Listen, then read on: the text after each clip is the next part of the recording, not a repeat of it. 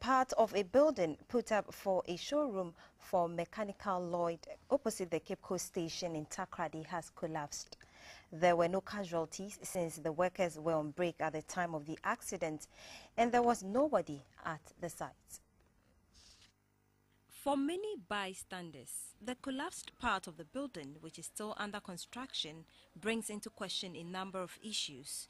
These include the quality of materials used, the competence of the consultant, and whether or not the contractor worked according to specification. At the time of the accident, neither the consultant nor the contractor were on site to speak to the media.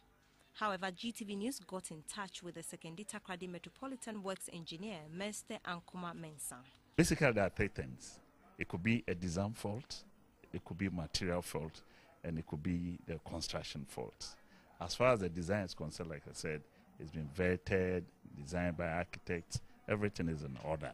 We've arranged a meeting and we'll be sitting down with them to look at the possible causes of the collapse. And be grateful that there was no injury. It was within just the working area, and there was nobody at the site during the collapse.